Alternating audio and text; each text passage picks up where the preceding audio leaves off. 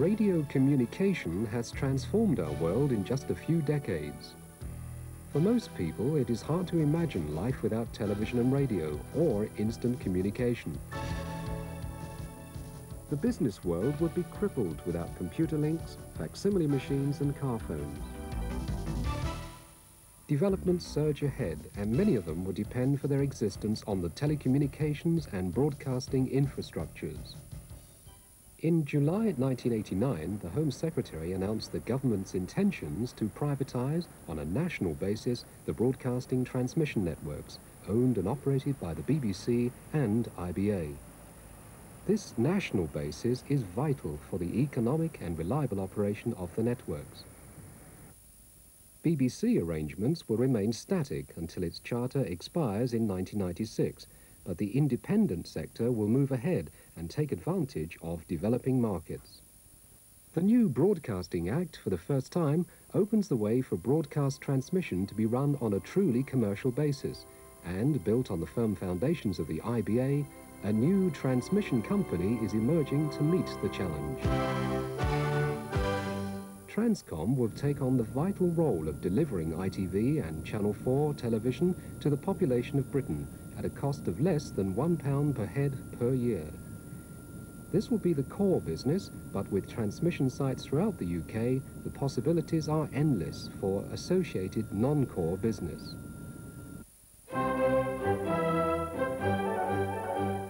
From its headquarters situated near Winchester, the company will coordinate its operations, maintenance, planning, installation, research and development, and other support services. The quiet setting disguises a bustling business and engineering centre, which pulls together the far-flung resources of a truly national company. It's here that much of the groundwork is done in support of transmitting operations all around Britain. Broadcasting services are taken for granted by the general public, and what greater compliment can there be to such a massive and complex transmission system? It's not for the viewer to think about the perils of mast and aerial maintenance or the discomfort of working in cramped conditions 1,000 feet above the ground. It's not the viewer's problem when nature strikes both halves of a transmitting aerial in the depths of winter, but there are men who are trained and prepared to tackle the situation straight away. At times like this, the backup of a national transmission company and all its resources suddenly proves to be of vital significance to millions of people. In the summer months, most viewers are unaware of preventative measures being taken at high-power main transmitters. Although the transmitting aerial panels have a backup facility, the loss of a panel due to a sudden fault can be very awkward, hence the preventative maintenance, as this IBA aerial engineer explains. One of the biggest problems when you lose a panel is that not only are they 1,000 foot off the ground, they're tucked into the white cylinder at the top of the mast.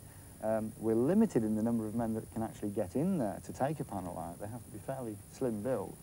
I am at the point of really struggling and always trying to find somebody that's a lot smaller to get in there. So it takes time.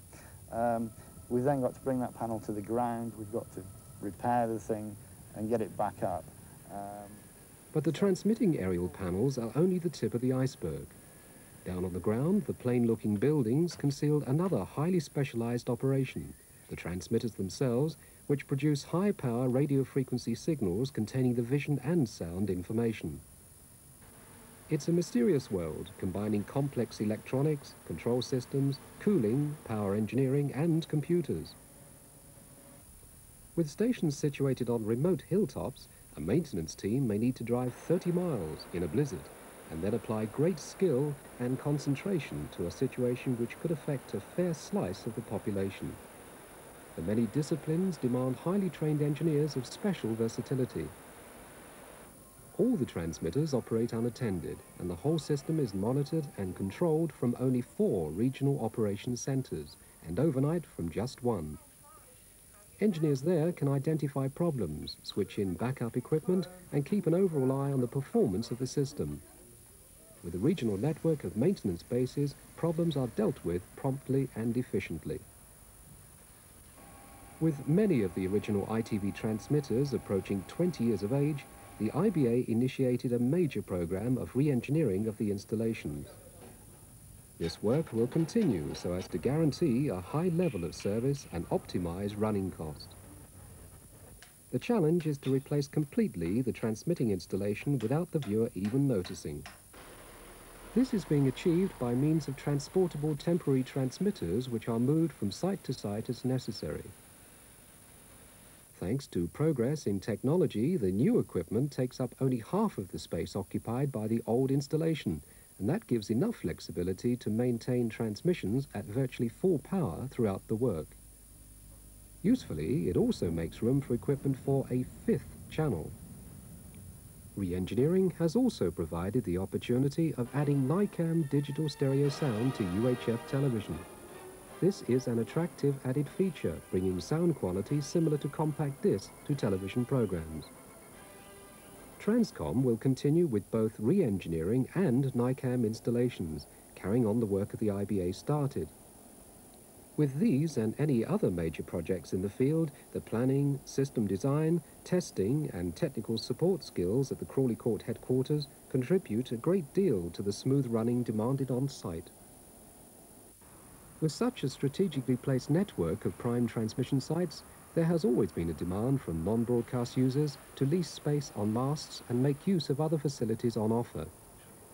This demand has mushroomed in recent years with the arrival of many more radio-based telecommunications services. No one wants a proliferation of masts and towers throughout the countryside, and site sharing is the obvious environmental and economic answer. More business opportunities present themselves in the world of data communications. The ability of a television network to deliver a data signal to almost every property in the land gives unparalleled point-to-multipoint distribution. With the satellite data market being opened up, data broadcasting is set to enter a new era. Satellite broadcasting itself has already demanded new techniques and skills of the engineers involved. The uplink station for the UK's high-power satellite service was designed and commissioned by the IBA's engineering division, and the experience gained in this new field has great commercial potential. Similarly, research and development work in broadcasting and related fields is always highly valued. Whether it be specialized equipment for the transmitter networks, representing UK interest on international committees, or developing new broadcast systems, in these laboratories can be found many of the answers to the questions of the future. The engineers who work here have the ability to develop solutions to accommodate any future system which may be required for the expansion of UK broadcasting.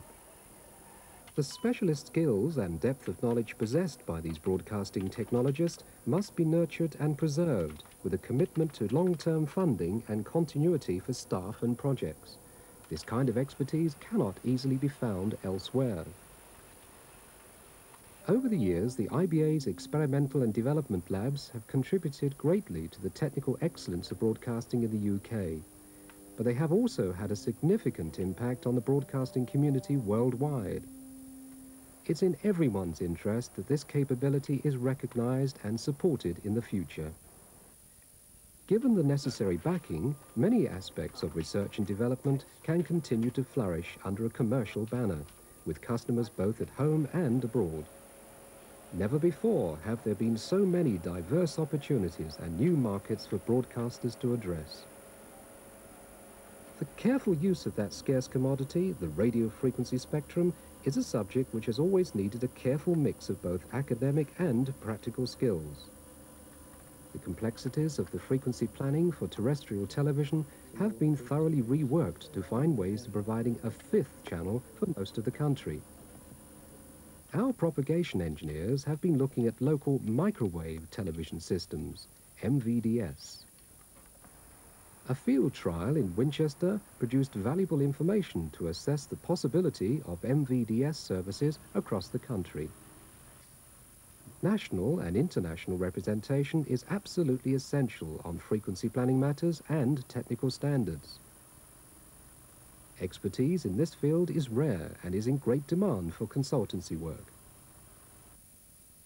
At the beginning of the 90s, it's clear that telecommunications and broadcasting can no longer be kept apart.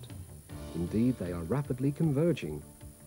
Whatever the future holds for these new partners, Transcom will be there with resources and experience built on 35 years of commercial broadcasting.